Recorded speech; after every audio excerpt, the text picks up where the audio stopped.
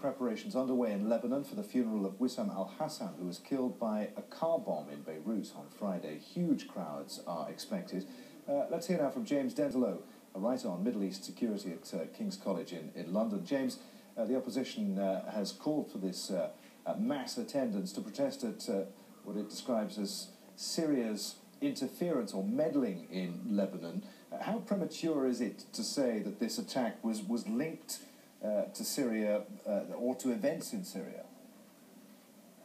Well, this is the latest in a long line of attacks against anti-Syrian figures within Lebanon, so there's no surprise that the fingers are being pointed in Damascus's direction.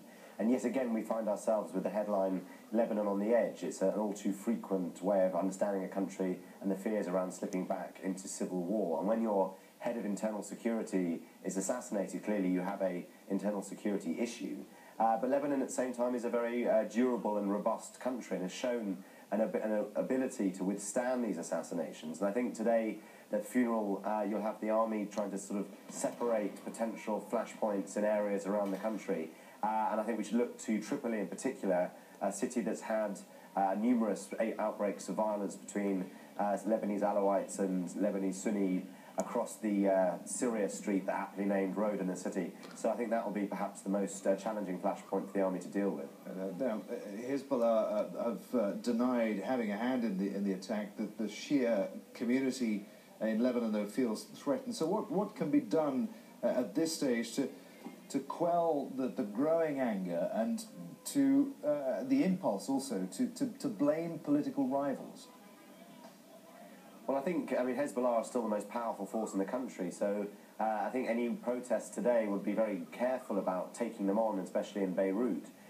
What can be done? Well, I think ultimately you're looking towards Lebanon's system of political consensus to deal with this. You'd think in a longer-term way what needs to be done is people who are organising or carrying out these attacks need to be prosecuted, yet Lebanon never finds anyone guilty of assassination. We never know who did it, we kind of point the fingers, but ultimately this person was Hassan was investigating the Hariri car bombing of 2005, so it's some irony that he was killed in a car bombing himself. There doesn't seem to be any form of justice in the country, rather a political consensus that allows the country to keep going without descending into civil war. We saw car bombs in Damascus today.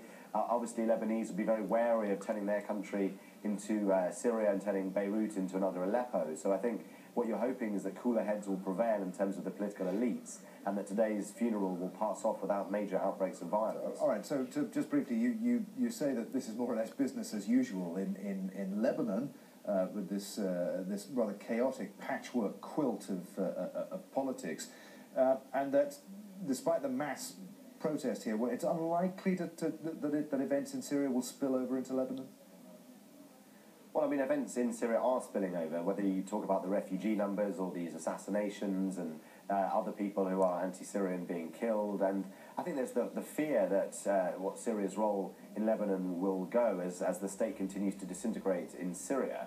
But ultimately, I think the Lebanese have there's been a sort of neutrality of international players in Lebanon. It hasn't gone the same way people predicted. And perhaps the Syrians themselves don't want chaos in Lebanon for their own reasons too. So I think that this will be a great test of Lebanon, the durability of certainly the security forces in the face of whatever protests emerge today. But I think even the opposition, even Saad Hariri himself, will be very wary about directly taking on Hezbollah as a result of this. James, good to talk to you. Many thanks indeed for being with us. James Denselow from King's College, London.